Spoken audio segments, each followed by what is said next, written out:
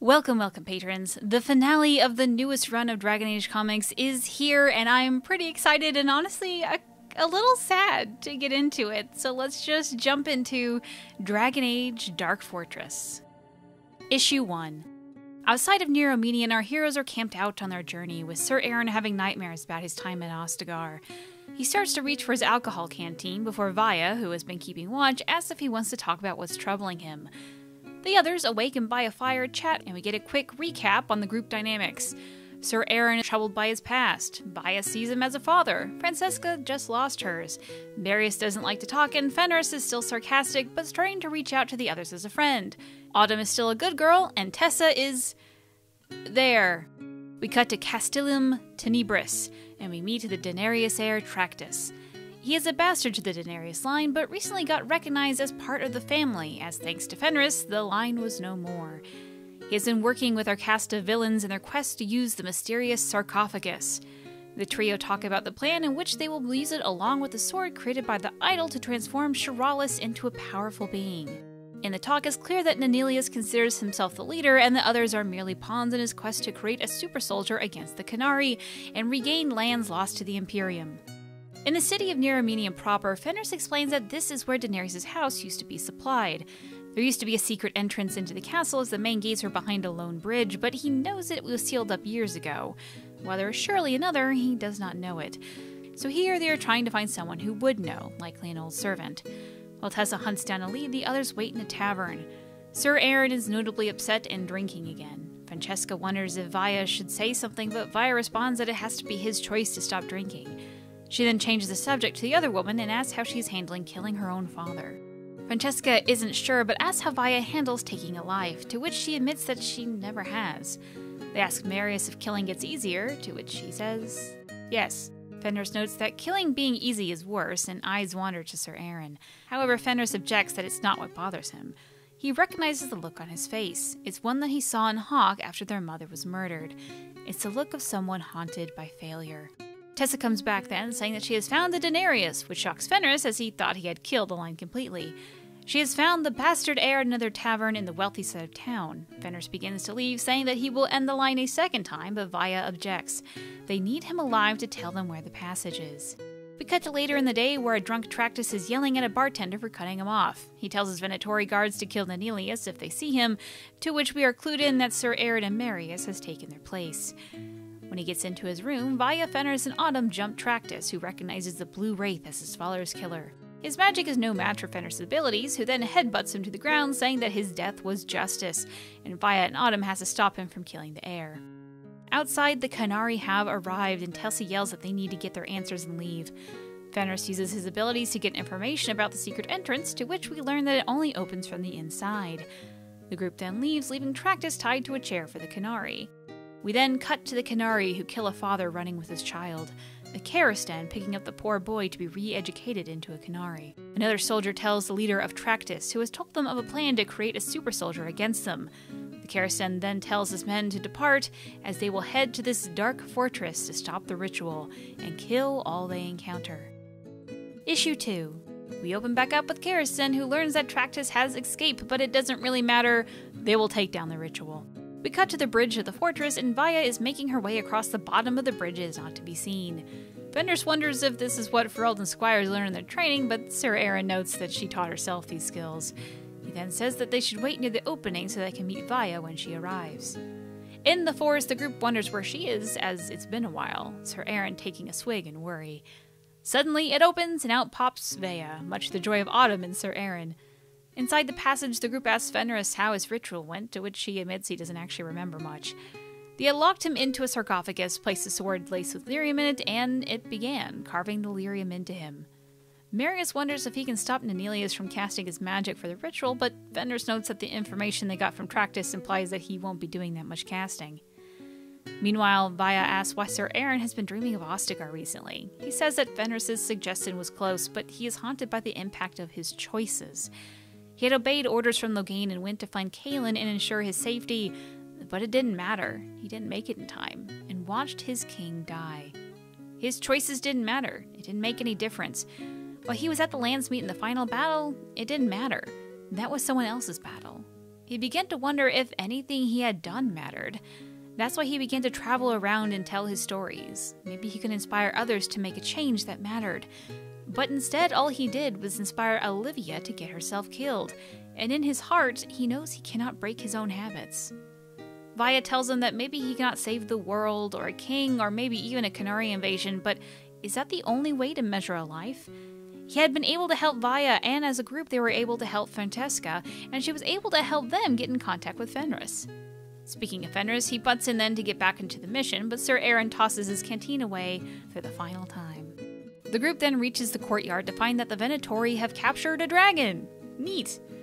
Back to our villains, the professor shows Nanelius the weapon to be used in the ritual, a red lyrium sword that the idol had made.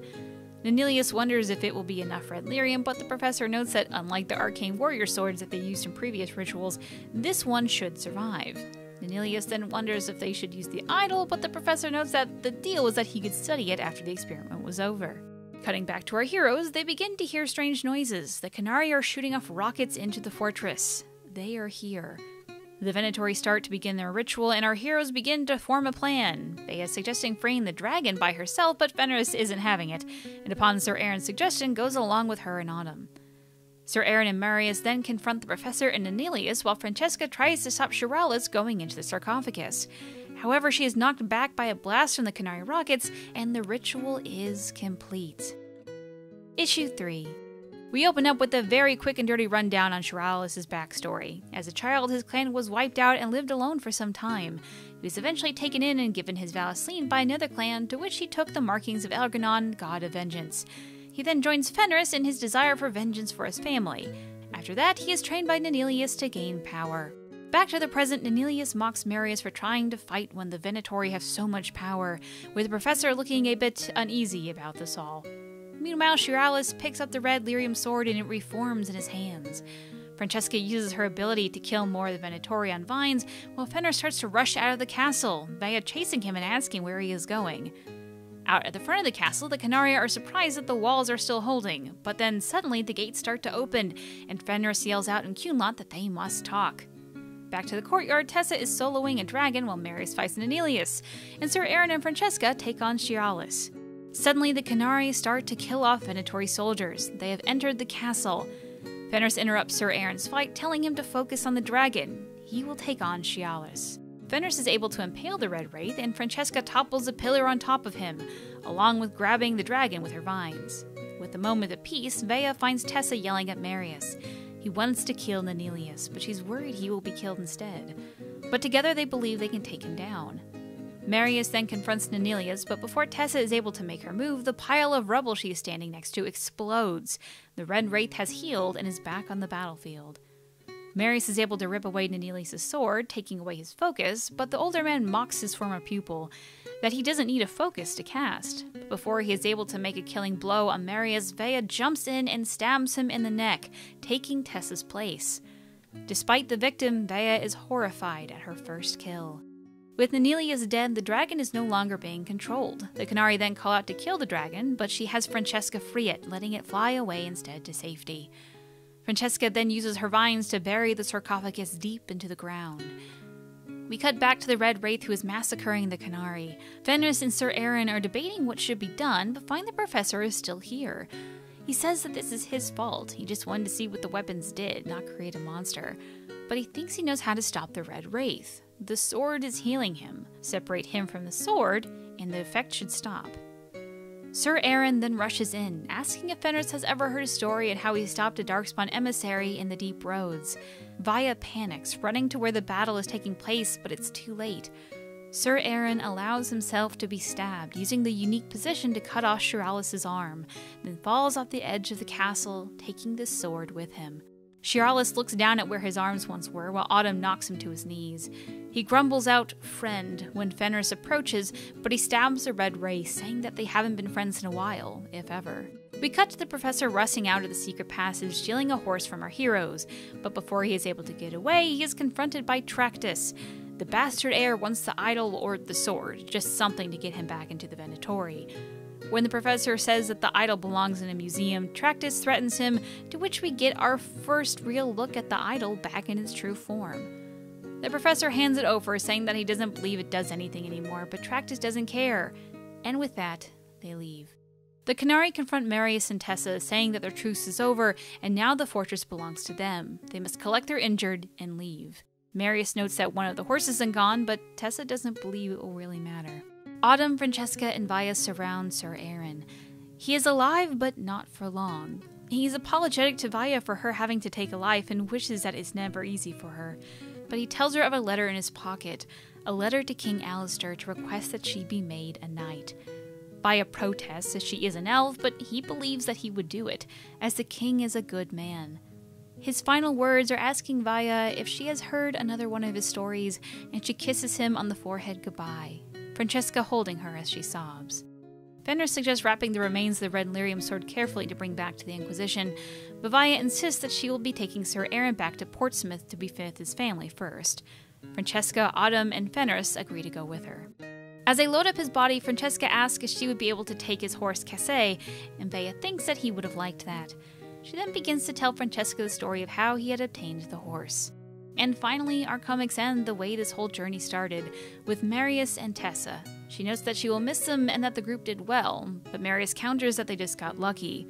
Tessa, I then assume it's kind of vague, then runs down the list of all that they had accomplished and notes that they only had one casualty, so she believes they did do well. However, while they are talking, we see a mysterious hand look upon an alluvian, watching Tactus walk away from the idol, and we see that Solus has been watching the entire time. Talking points. Nothing too exciting, I just want to point out where heroes start in this comic, which is around Neuromenion, which I still feel like should actually be called Neuromenia, but that's neither here or there, I guess. Anyway, you can kind of see the path that has been taken, both by the group and the Qunari, who pretty much take a back seat in this comic, but are still a pretty large threat. And I would also assume that Virantium, which is kind of in this line that they're going on, should be sweating at this point. From the very first issue of Knight Errant, we have heard that Sir Aaron was haunted by what he saw at Ostagar, and in this issue we finally get to figure out what it was that haunted him, and that main horror being that his choices didn't matter. He didn't matter. I don't really have too much to say, other than I actually really liked this, and I also feel it's kind of like a bit of a meta-narrative decision, given that this is a tie-in to a role-playing game, which commonly the genre has complaints thrown at it that the choices don't end up mattering, so it's kind of fitting. I actually really liked it. To begin, early on, Tractus is called a half-blood. Some have speculated that this means his mother was an elf, which honestly is where my mind went as well. The writers would get a question about this on their Tumblr, and it turns out the answer is kind of up in the air. They explained that their thinking was that he was called a half-blood as his mother wasn't a mage, but they sort of liked the idea of him being half-elf as well, but it all really depends if they really get to write him again.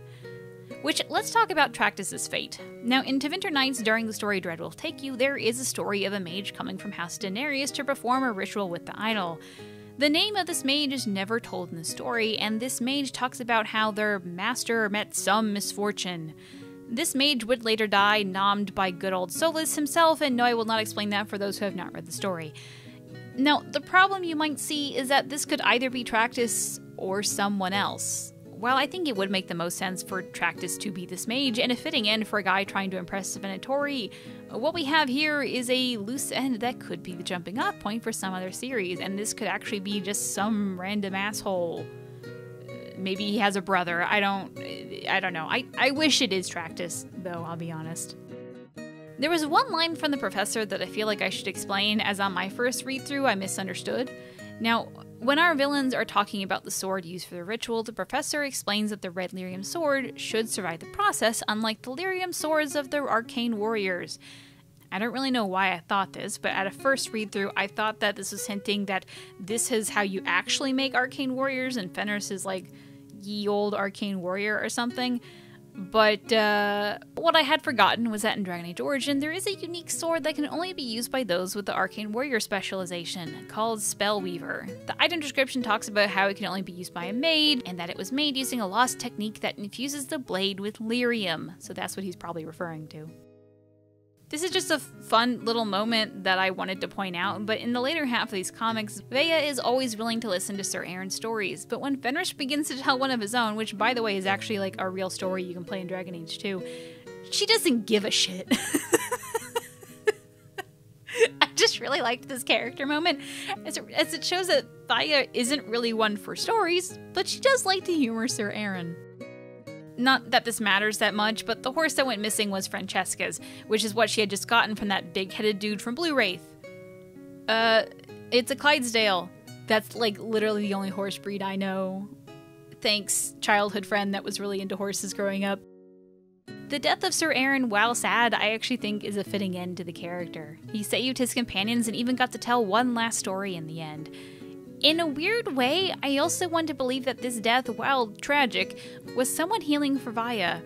This is the first death of a loved one that she has witnessed that has been voluntary. He went in knowing exactly what was going to happen, did it successfully, and then even got to say goodbye. And in the end, he was more worried about Vaya having to take a life than his own ending. Unlike the rest of her family, he died at peace knowing that there was a brighter future ahead. I also really love that the plot point that he had a letter ready to make her a knight. This was likely something that he had for a while and just didn't tell her about. Honestly, if we don't get at least a little codex talking about Ferelden's first Elven Knight, I'm gonna be like, pissed.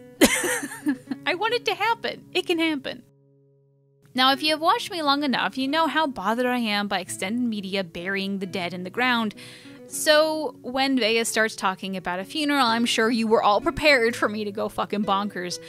But she never actually says that they will bury the body, and later on in their Tumblr blog, the writers confirm that they intended the funeral to be for his ashes, and that Vaya wishes for his body to be burned in his hometown.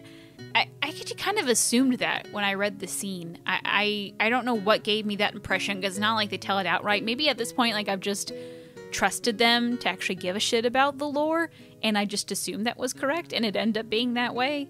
But yeah, that scene didn't actually bother me. I didn't even think about it. Now, that being said, I kind of disagree with Vaya here. Aaron was just killed by a red lyrium sword, and we have no idea what this stuff can do. Like, if I were her, I would be too paranoid that it would turn him into something awful, so, like, I would have voted for a bonfire, like, right there on the beach. But, I mean, that's just me. I'm sure nothing will go wrong because that would be absolutely horrific, but, like, kind of an interesting story if, like, suddenly he turned into, like, a red lyrium corpse. Don't do it, please. I know, Nunzio and Christina, please, I know you watch these videos. Don't do that, please. I don't want to see that. In the very last page, we get Solas watching Tractus carry the idol from an Eluvian. Honestly, this isn't something I'm surprised about, but this is also a bit monumental from a lore standpoint. What we have here is the first instance of an Eluvian being used as a watching device rather than a portal. Now, in previous games, it was said that Tevinters believe Eluvians used to be used for something like this, but until this point, we just thought that they were really wrong. And now we have proof that Tevinters weren't wrong, but they just didn't have the full story. So now we look like the assholes. Further, what I find interesting is that what he is doing actually kind of looks a lot like what Flemeth was doing at the end of Dragon Age Inquisition. Perhaps instead of putting something into the Eluvian, she was actually watching something? And if so, what was it? And you might be saying, like, well, we couldn't see anything from the Eluvian from our perspective in the game, but, like, in this far-out shot from Solas, we can't see him looking at Tractus either. If you remember my last comic review on Blue Wraith, there was a small snippet from a podcast called Deconstructing Comics. Well, the writers Christina Weir and Nunzio De Philippis came back on the show to talk about this run, and a few things were brought up that I wanted to talk about. Links below if you want to hear it yourself, which I actually recommend you do. In the previous chat we had that Dragon Age fans are particularly passionate. And I think they look at your comics because we're still waiting for news of when the fourth game's coming out. So they were looking to your comics for some sort of signs of where the story's going. And I mentioned this YouTube channel that I follow. I said podcast, but it's a YouTube channel called Gil Derton by Katie. And I then saw that she did a video and she actually segmented that piece of our conversation in the video. This isn't really what I wanted to talk about. I just wanted to say hi because I'm assuming, Emmett, you're watching. Hi. I feel so... I was just listening to this, minding my own business, and then you guys mentioned me, and like that really threw me for a loop. I'll be honest, I was not expecting that. So hello, hope you're doing well. But anyway, back to my tea leaves. Now, something that I had in the back of my mind but never really had proof of was actually confirmed in this episode. The story that Knight Errant and even parts of Deception were setting up had to be redone. This is why, in their words, Calyx had to go in Blue Wraith, because in this new script, he just didn't have anything to do in Dark Fortress. Now, I'm actually going to be talking about this more later in the video, but for now, I kind of have a feeling that a lot of my issues with this run of comics don't stem from the creators of the comic, but actually BioWare.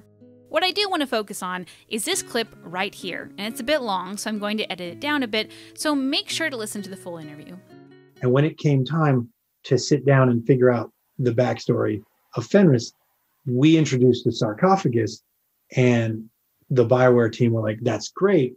And it doesn't quite mesh with what's in the World of Thetis book, but what's in the World of Thetis book, if you tried to put that as a ticking clock at the end of a chase scene, you couldn't do it in the same way. Like these stories are about someone using that sarcophagus. So the fact that the World of Thetis book says it takes weeks, it's like, oh, okay, well, the ritual's going to start that takes weeks. Let's stop and have some lunch. We don't need to hurry to stop it. You know, like, so we had to create something that would move a little faster. And so we were changing the lore a little bit, and they loved it. And their response was, all right, let's figure out who designed this, who built this, and therefore which society's style the sarcophagus would be in. Like, they jumped into it, and then they sort of, near as I can tell, bent the lore a little bit to fit what we were doing. And now it's part of the world lore. Now, I don't think they're necessarily going to use the sarcophagus in Dragon Age 4. We've seen no indication that they would do that, but it wouldn't surprise me if they did, because of the way they sort of jumped in and started getting excited about the idea. You mentioned before that you had all these art assets from the studio as well, like just to give you a frame of reference for what this place is. And I think that's interesting as well. There's a very fixed idea of what's going on in this world, but there still seems to be a degree of flexibility. Yeah, like I said, they were flexible with the sarcophagus, but at the same time, they went, all right, well, the sarcophagus, like, we had conversations about who built it. And a little less so, but with the implication of to what end. Yeah. And so they started sending design work from multiple games from the society in question, and said, can you design, said to Fernando, can you design this sarcophagus so it fits with all of the rest of this? Yeah. And so sometimes they are looking at assets and saying, what can we put this in here? What can we make this mean? And sometimes they're looking and saying, let's create something entirely new, but let's make sure it is of the same patterns that we've been seeing. And so they're really good about trying to keep their world coherent and consistent, so that people looking for clues might accidentally stumble upon the truth. I don't think they're scared of that. I find this fascinating on a ton of levels here, and honestly, I'm not even sure where to begin. I believe it was Ash who first pointed out that the sarcophagus had the same design elements as our new friend Moonhead, which, like, Moonhead has come up in way more videos than I would have thought, and I'm so sorry for all of you that have to listen to me explain this again. But to really boil it down, concept art of the shadowy figure in the new trailer mural showed this creature with a moon-like head, and from previous concept art, I have a sneaking suspicion that it could be the true form of an old god, even though there's a lot of elven connections, and we're all just really confused. Moving on, there are a lot of connections I can make with this sarcophagus, but while I have a ton of pieces of this puzzle, I can't form any answers. And the best I can really give here is just all of the pieces and then asking what you guys think this makes. So like I said, the crown thing is the shape of that moon-headed figure, along with the strange arms that kind of like look like little bug thingies. What are the bug arms called? Is there like a name for those bony little fuckers? I don't know. It also is thematically similar to what the fandom has referred to as the Templar cave painting that is seen around Inquisition, and the 3 circles on the crown that can only actually be seen in some parts of the comic is somewhat mirrored in Elven temples in Inquisition as well. I think you can also draw similarities to the face mask and the ones seen on various Mythal statues, and the actual purpose does seem to create a sort of Valisthyn that also adds magical powers to the wearer, which I could kind of see that being like a Juné thing, because like the Fenrises kind of look like Juné. I don't know. I actually have a video on Fenris and Valisthyn that I made like years ago, and like surprising that's been still relevant, so I guess this whole video pulling up here, I actually haven't watched it in years. I have no idea what I say. Now, I do find the differences between what Lyrium and Red Lyrium does to be interesting. Fenris is able to phase through things, sometimes not by his own will, while Shialis never did anything like that. Fenris's markings are even and controlled, but Shialis' looks very similar to burns that people receive when hit by lightning, which, perhaps a coincidence with the concept art of Moonhead. Maybe another connection? I don't know. Fenris was also able to keep his personality, while Shialis seemed to mostly be absent and only able to say a few words. Like, you could tell there was some memory there, but nothing, like, drastic. This is all obviously the differences in the types of lyrium, but it's interesting to see those differences made visual. Lyrium, while it does have its randomness, is controlled and refined, subtle, while Red Lyrium is overpowering, uncontrollable, and monstrous, which I think there's also an argument that the dragonfire used in the ritual could have added some of the wild side, but the writers did admit on the podcast that the artist wanted to draw something in the issue and they wrote it into a ritual, and I'm just like assuming it's the dragon because who doesn't love to draw dragons? Like, come on. Look at this panel and tell me the artist didn't have fun doing this. Now, the writers are active on Tumblr and do like answering questions. Like there was one about how Autumn is 7 years old, and I don't know, that kind of melted my heart because Jinx turned 7 this year, and I was like, oh, they're the same age, puppies. Okay, anyway, but there was a question they had answered that I just wanted to highlight. Friend of the show, Felisan, asked about Shialis and his backstory. First, the name is supposed to mean the Traveler, and that was actually more in line with the original draft of the character, who I believe we actually saw a hint of way back when sporting the June Valisthyn. Second, that while they never made it official, they liked the idea that he would have been adopted by the Oran Navarra clan after his was destroyed. Now, that name might sound familiar, as it was the clan that was attacked by Tevinter and then hired a crow as vengeance, as described in Tevinter Nights. The whole story. As this is the last chapter of the new Dragon Age comics, and as of now there are no more planned or announced, I just want to kind of sit here and discuss the series as a whole. First off, it sort of needs a better name than the new comics, because it will eventually not be the new comics anymore. I asked Twitter what everyone thought, and it seems that the fandom has settled on post-Inquisition comics. Now, while I have my own issues with this, sometimes you just need to go with what the collective thinks, as it just makes it easier to talk about things. However, Nunzio jumped into the discussion to throw in the suggestion Knights Errant, which actually, I like it, I do, everyone was saying post-Inquisition. Can I also suggest post-Quisition? It just rolls off the tongue. I'm also super curious about what the internal name for Deception Blue Wraith / Dark Fortress is. I want to say it likely has something to do with Sarcophagus or the Idol, and please, if you're ever able to say it, please tag me, because I really, really want to know what it is. I don't even care how many years it's been. Just, throw it at me. So I actually reread the entire post-Quisition comics for this video, which is sort of why this is coming out so late, and I have a lot of thoughts. First is just, what happened with Mage Killer? There are actually a lot of strong elements to Mage Killer that the rest of the series doesn't step up to, mainly because Mage Killer was given time to just kind of build things up. But despite that, more happens in one issue of Dark Fortress than the entire run of Mage Killer. Mage Killer feels like what happens when you're given two interesting characters and then have nothing to do with them. And to be fair to his writer, I'm not sure if he was allowed to have a plot bigger than these two characters need to get out of Tevinter and then open up the passage in Inquisition. Now, Deception, which I was also highly critical of, has a similar issue, but in the opposite direction. It had a good plot base, but then the two characters they focus on, Olivia and Calyx, weren't that interesting at face value, and then weren't given the time to develop as needed. And let's talk about Deception for a bit. I think that BioWare sort of screwed over Nunzio and Christina, or maybe it was EA, although kind of indirectly. I don't actually know who originally, spoilers, canned Dragon Age 4. See, let's check out the release dates of this entire run of comics. Mage Killer and Knight Errant were released prior to October 2017, and Deception came out in October 2018. Now, why do I care about October 2017? Well, we have no hard facts, but that's the theorized date of when Dragon Age 4 was rebooted and its story was scrapped into whatever we will be getting eventually whenever the game is actually released, hopefully soon, God please.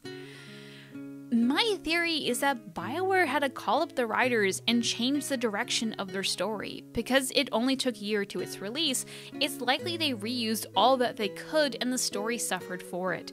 All the other comics have a degree of polish and storytelling that is just lacking in Deception, to the point that I just can't believe that this was on purpose.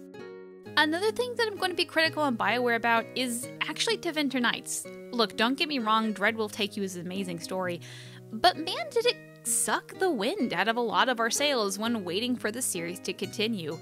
A lot of us thought that the sword to be used would have been the idol itself, and I do think that a lot of mystery would have been added if you go into Dark Fortress believing to see the idol sword, not seeing it used in a ritual, and then seeing it in full being carried out by Tractus, who was overlooked by Solas. And then if you actually read the Solas story after that, it would have just been a lot better. But because of Tevinter Nights, we already know Tractus loses it, and that Solas has been watching the entire time, and even more details on the idol than what we have in the comics. Minus the sarcophagus, the one deep lore addition that the series had to offer was taken away with the release of Tevinter Nights. And because of this, I want to say that the Post-Quisition comics and Tevinter Nights now break my easy-to-remember rule for Dragon Age tie-in media. Consume in the order of release date. For this, I think you really should finish all the Post-Quisition comics before touching Tevinter Nights. Anyway, back to the series as a whole. My biggest complaint for this entire run, minus Mage Killer, was that it felt rushed. I really do think that this shouldn't have been limited to 3 issues an arc. We needed that 5, maybe even more. However, Blue Wraith and Dark Fortress was able to balance a dramatic story and a touching character story as well. I just wish it had a little bit more breathing room. And even then, I still think it did a good job. An open letter. So, I'm on the record of being, I'm going to use the word weird about the creators and devs of the world of Dragon Age seeing my videos, because frankly, I feel awkward. I want to be and am honest with my opinions in Dragon Age, and how I word that criticism is going to be different when I'm trying to entertain versus actually talking to the creators. This hasn't been an issue for the most part, as I'm just some chuckle fuck on the internet, but in the past few years, Nunzio and Christina broke down that barrier. I see you in my Twitter notifications. I know you know me. So, hey, I want to ignore the audience for a bit, and I'm just actually going to talk to you two for a bit, because this might be the last chance I get. Thank you. I mean it. You two talk about being fans of Dragon Age, and I can feel that in these comics.